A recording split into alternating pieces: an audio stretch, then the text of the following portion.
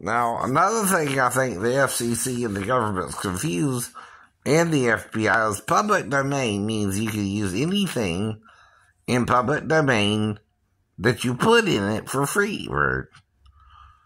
If you're copyrighting something, you can sell it, right? People buy it, but you can't put it in public domain either. You know what I mean? They're two separate things, right? Right. So that's another thing you're doing. You're putting the music in public domain for free, but then you're saying they can't use your material because it's copyrighted. No, they're two different things, right? Public domain means I can use it for free, right?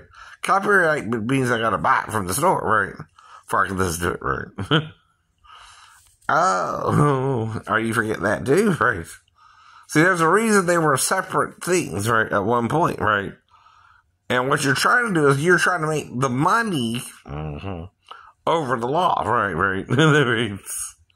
That's why the Bible warns the love of money is the root of all evil, right? Because, see, you can't put something in public domain where it's free to the public, right? And then say, well, it's copyrighted too, and you gotta buy the product to use it, right? But there again, if I buy the product, then I can use it, right? See, that's the problem too, right?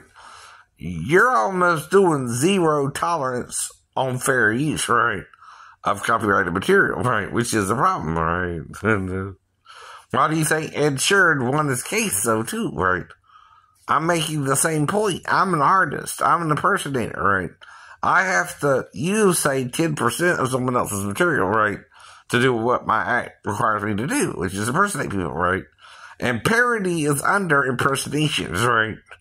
As part of fair use in the law, right? I know. Even if you're impersonating someone, you're imitating them, which is a parody of them, right? If I settle down the line, I'm doing Lionel Richie, right?